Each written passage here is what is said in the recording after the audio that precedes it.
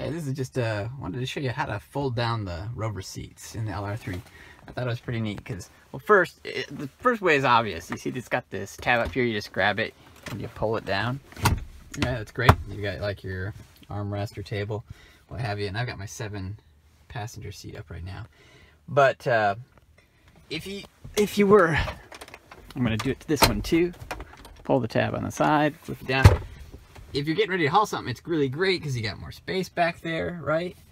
And if these things were laid down, it would be flat, but there'd be a big bump. And that's always sort of bothered me.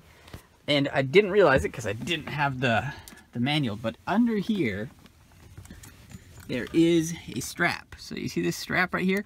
There's one on each seat. So if you pull this strap, you can push it down and then it becomes flat. So you can see how this one's high and this one's low.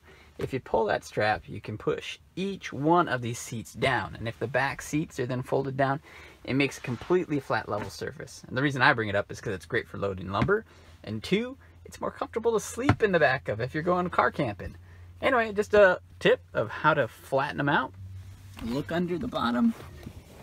There is a strap right here on this one. You pull it, and then it flattens out nice. So that's how to lay your Land Rover seats flat down.